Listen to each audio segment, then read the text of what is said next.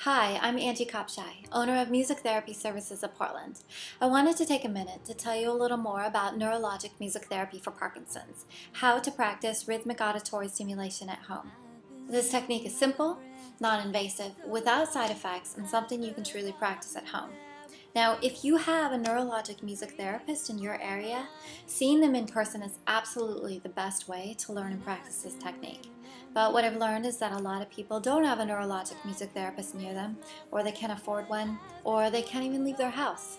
So if that's the case, then definitely consider this book. This book will walk you through 8 simple steps to learning and practicing rhythmic auditory stimulation at home. Just for the record, you don't have to be a musician. You won't be required to play an instrument.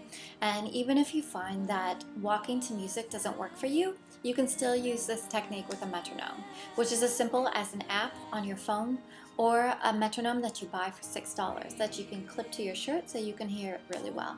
And you can even enhance the metronome technique by having someone walk behind you playing a drum. There are all sorts of ways that you can personalize this technique to make it work best for you. Now, what I really recommend is that you buy the package. That includes the book.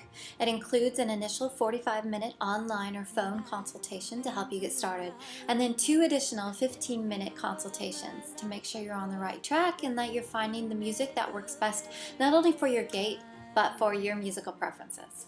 The reason why I think these consultations are so helpful is because everyone with Parkinson's has their own unique medical history. One person may have diabetes that affects sensation in their feet.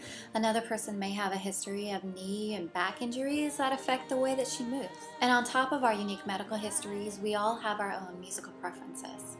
The book does offer hints to help you find the perfect music for you, but I'm also happy to help you with this process.